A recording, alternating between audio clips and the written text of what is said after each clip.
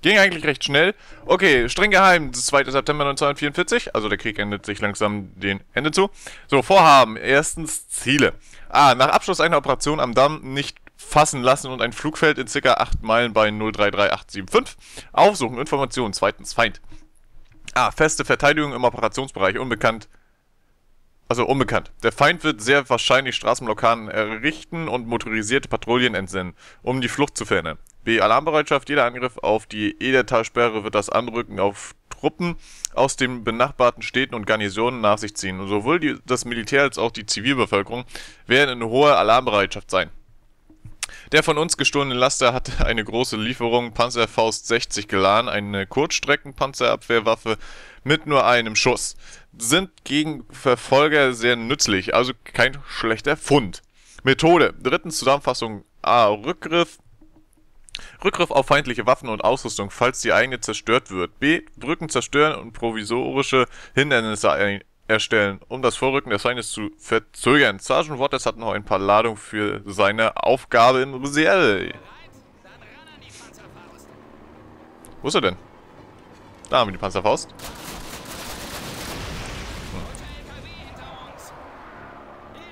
Naja. Ich denke mal, wenn...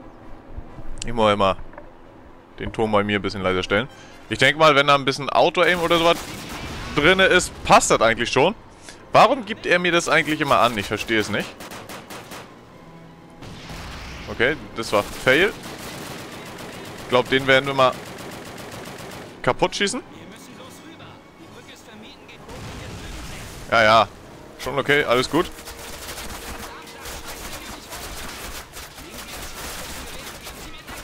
Ja, ja. Gib doch her da. Okay.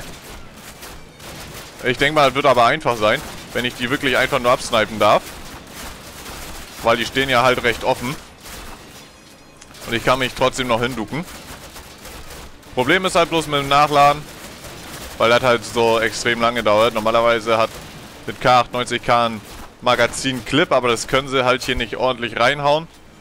Weil das kann man da halt nicht rein machen. Weil das Zielfernrohr ja oben drauf ist, beziehungsweise so niedrig angebracht ist. Okay. Da haben wir noch ein paar andere Leute. Gut, die können wir auch noch mal töten. Die stehen da gerade so gut. Können noch mal mit der Brenne rüberknallen. Jo, Panzerfaust. Ich glaube, dass mit dem LKW da ist ein leichtes Auto-Aim mit drin. Ja, ja.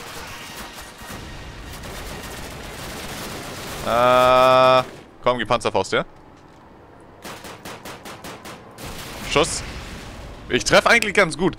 Wie gesagt, kann natürlich auch ein bisschen gescriptet sein, dass man dann halt die Fahrzeuge trifft.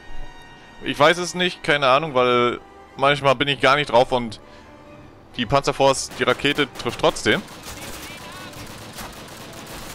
Dann machen wir mal so. So. Wir machen das mal lieber mit der Brenn. Die Möppets da kaputt machen. Geht ein bisschen einfacher, als wenn wir da jetzt wirklich die Panzerfäuste dazu nehmen. Weil das behalte ich mir lieber für den ja, für die LKWs oder sowas auf. Was halt ein bisschen nervig ist, ist halt das Nachladen, das hat halt so extrem lange gedauert. Oh, hi. Zu spät. Das habe ich auch mitgekriegt. Ja, damit. Okay, da hat die Rakete gerade einen Extrembogen geschossen.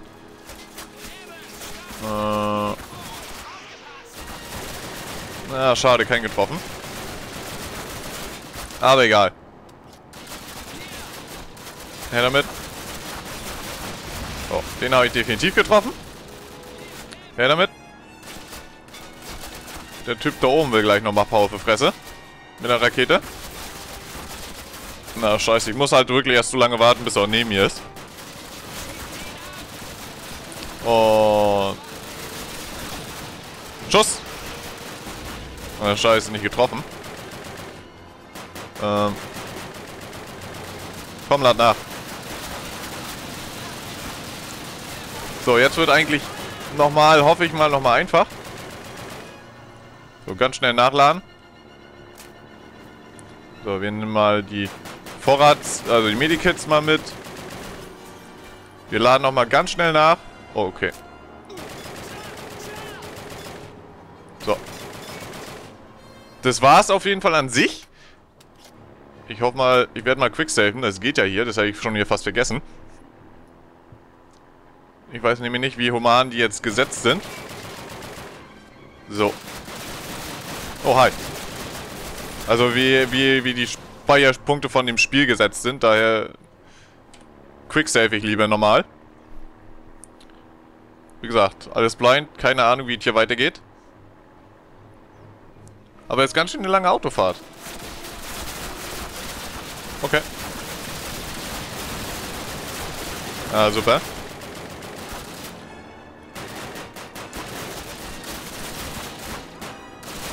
Ich versuche gerade mal mit der Pistole hier noch ein bisschen zu schießen.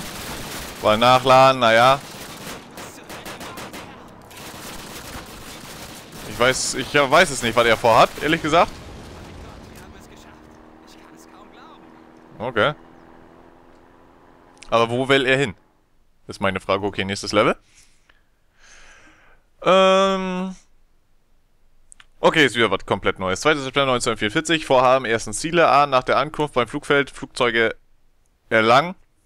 Achso, wir sind ja noch auf der Flucht. Wir sollen ja mit einem Flugzeug abziehen. Okay, alles klar. Jetzt weiß ich auch wieder, wo wir drin sind. Alles klar.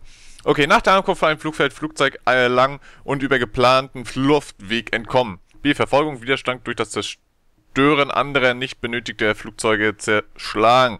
Information, unsere Leves-Bomben haben wir beim Damm, meine Fresse, beim Damm schon verloren. Daher werden wir vor Ort eine hochkalibrige Automatikwaffe finden müssen, die die Arbeit erledigt. Okay.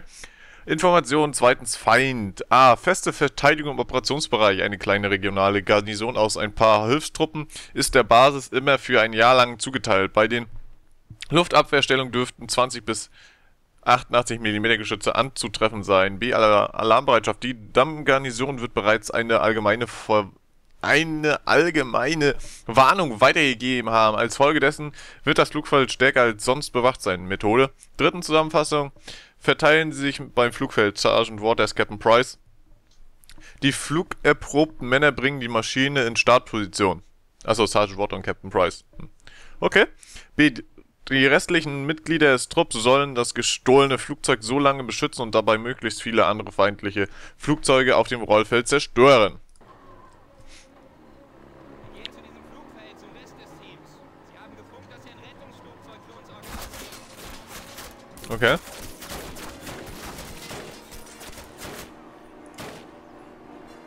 Ja genau, der wird erstmal übergekarrt. Ich werde mal versuchen, mit ein bisschen Präzision da was reinzudrücken. Okay, haut doch nicht ganz so hin. Das dauert doch immer so lange, bis der nachgeladen hat. Vor allem, der hat doch eine kugelsichere Frontscheibe, oder was?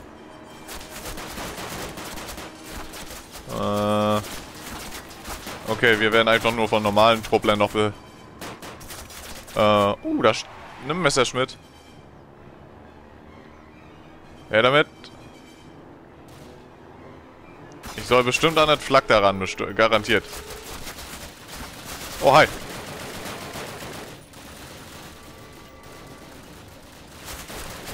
Ja. Ja, damit. Ich darf leider noch nicht so früh schießen. Beziehungsweise ich darf halt schon schießen, aber das dauert halt noch, bis die da irgendwie ordentlich realisiert, wo ich halt hinschießen möchte. Ja, der Truck, der kann mich mal.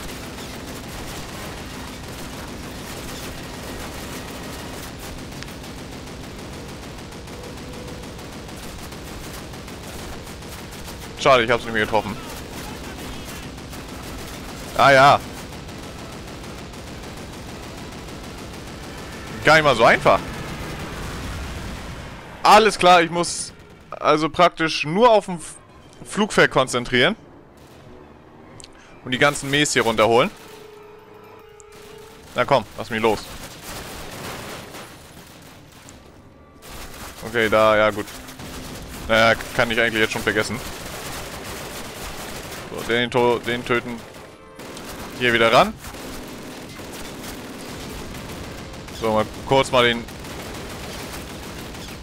Ist schon kacke da, das Ding zu treffen. Ja, ja. Ich hoffe mal, dass ich jetzt schnell genug schwenken kann. Ja. Perfekt. Dann brauche ich eigentlich nur immer so hinhalten. Und dann müssten die eigentlich theoretisch bei mir reinfliegen. So, den dann noch weg. Echt schwer zu zielen, muss ich sagen. So, wir werden mal ganz schnell quicksafen. So, ich werde hier mal versuchen, noch die Leute hier vorne abzumesseln. Was irgendwie nicht wirklich geht. Ja, ja. So, Nummer 1. Na komm. Nummer 2. Das dauert doch lange, bis er sich gedreht hat mit der Flak. Oh, scheiße, das wird knapp. Okay. Wieder mal ein Quicksave. Ah, super.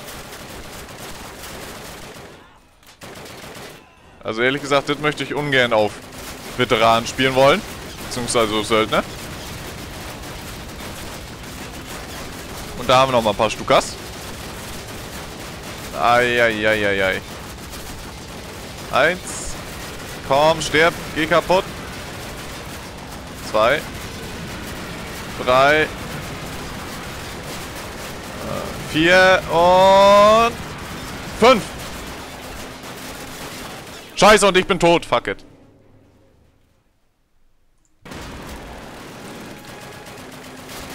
Ich hoffe mal... Alter. So, okay. Wir sollen ja wieder auf die Stukas schießen. Und da sind sie. Ich hoffe mal, dass auch mein Save Point geladen hat. Also was ich ihm halt zugeteilt habe. Jo. Ist der richtige Punkt. So. Denn du und jetzt noch du. R5 raus, runter und drauf schießen. Ja, ja. Da haben wir nochmal einen. Warum treffe ich den nicht? Okay, ich wollte jetzt sagen, warum er nicht losfährt. Ist eigentlich eigenartig.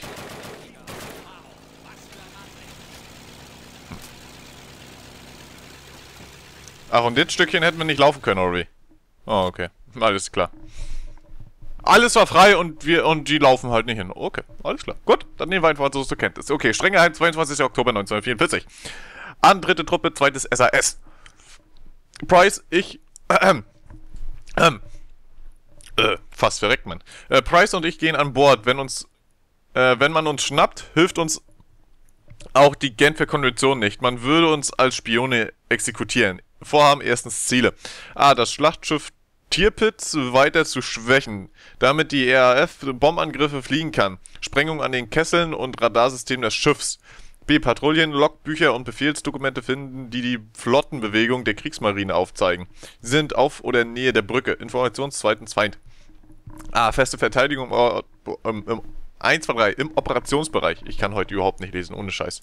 Der norwegische Widerstand berichtet, dass Schiffe vor Tromsø repariert werden. Nur eine kleine Besatzung ist vor Ort, da die meisten Besatzungsmitglieder den Landurlaub in Hakoya und Tromsø genießen. B. Alarmbereitschaft. Der Feind konzentriert sich auf Luftabwehrverteidigung, da sie an Bord eines schwer bewaffneten und eskortierten Schiffs sind. Geht niemand davon aus, dass jemand an Bord kommt. Methode A. Dritten Zusammenfassung. A. Der norwegische Widerstand berichtet, dass ein kleines Wasserfahrzeug neue Offiziere um 1900 aus der Tromsø-Region zur Tirpitz bringen soll. Fangen Sie ab, schalten alle Männer aus und nehmen deren Plätze ein. Mit den entsprechenden Dokumenten sollten Sie keine Probleme damit bekommen. Okay. Alter, ich kann heute mal nur echt null lesen.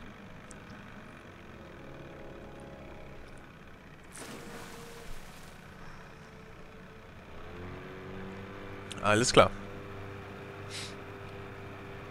Captain Price und Sergeant Waters.